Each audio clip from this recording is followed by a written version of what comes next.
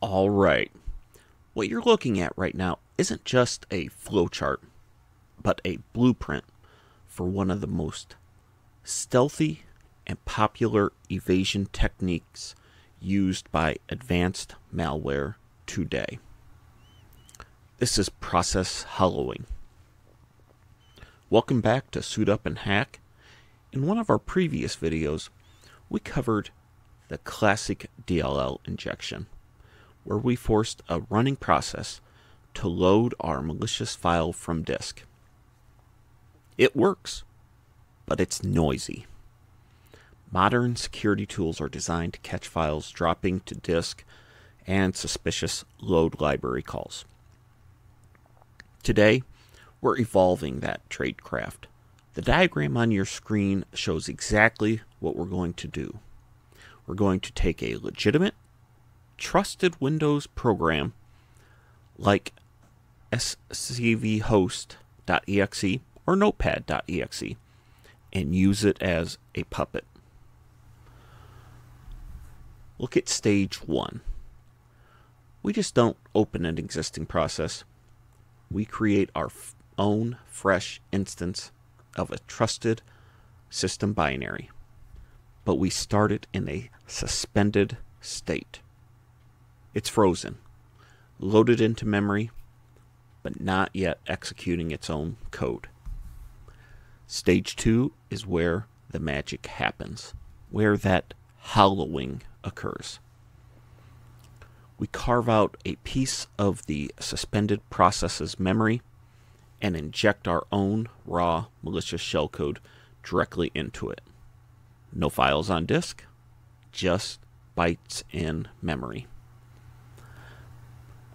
And finally, stage 3. We hijack the process's main thread. We point its instruction pointer away from its legitimate entry point and right at our malicious shellcode. Then we wake it up. To the user and to many antivirus scanners, it looks like a normal signed Microsoft binary is running. But on the inside, it's executing our payload. This is a critical technique for any red teamer or malware analyst to understand. So let's suit up, open Visual Studio, and build this digital puppet master from scratch. Alrighty, what you see on your screen here is going to be Visual Studio with a C++ file main.cpp. We first see here the shellcode. This shellcode is actually been generated in MSF Venom. It's a message box pop-up that'll say hello with the title of Suit Up and Hack. And as we move down, we're going to set the shellcode size to the size of the shellcode. Next part here, we're going to use Notepad.exe. We need a victim process, and the key is to start it in that suspended state. This loads the process into memory, but pauses its main thread at the very beginning of execution. It's frozen and ready for hollowing. So we see here, we have our CreateProcessA. We have it to the path to the executable that we want to hollow out. And here is the key that the process starts frozen. We have a pointer to the startup info structure that we have started up here. And then for the process information, pointer to the process information structure in which we need to get the handles back here. I have basically this if statement, so if this does not occur, we'll get a create process failed output. Otherwise, the process will be created and it'll be moving on to allocating that memory in the target process. So in this next piece, what I'll call part 3 for the remote buffer, we need to carve out that piece of memory that's inside the Notepad process to hold our shellcode. We're going to use VirtualAllocEx for this. Now, one of the things that your scanners or items like CrowdStrike or anything will immediately notice, but we're doing it for this demo, is that we're creating the read, write, execute permissions. This will be a no-no in real malware. It'll be a little bit more stealthy, but we are using this again for the demo process, and we're going to be providing it the handle to the target process. We're going to allow it to decide where it wants to allocate. We need the size of the shellcode, reserve and commit the memory, similar to what we've done in previous videos, and to make that memory slot or that memory to be read, write, and executable. Similarly, if this equals null, we know it's failed and it'll terminate. Otherwise, we have memory that's allocated. And we're going to now move to writing that shellcode.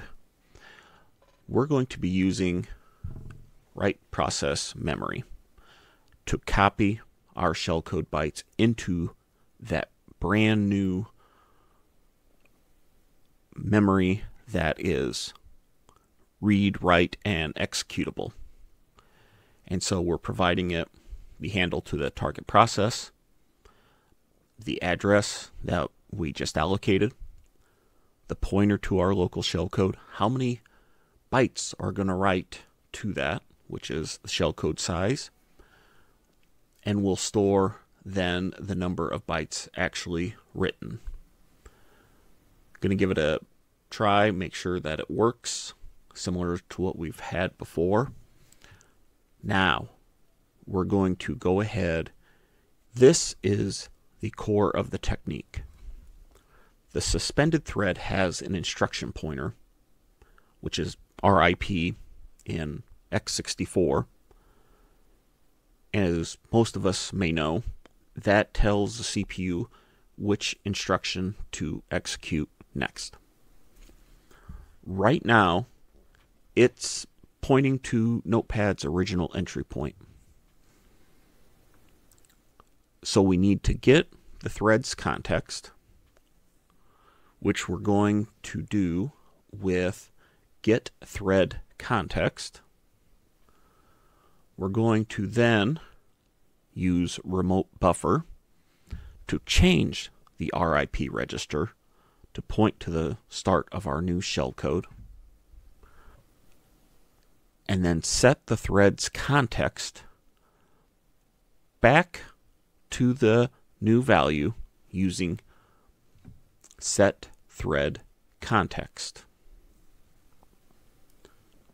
Moving on to our final piece here, which is going to be the part where we want to awaken or call that, since everything is in place, the shellcode is in memory, the main thread's instruction pointer has been changed and is aiming at it, and now is all left to do is to resume or unpause the thread to have it execute once we have our Notepad open. So what I'm going to do here, I'm going to go ahead and close it. I do want to build it so that we have that fresh build. I am going to go ahead and Notepad. just for the purposes of this demo, I'm going to run it as administrator. We'll minimize that. Going to open it up here to our, I need to go to my directory here, process hollowing x64 debug, where it's been built, and now it's in application form, it's an executable. What I'm going to do is double click on this,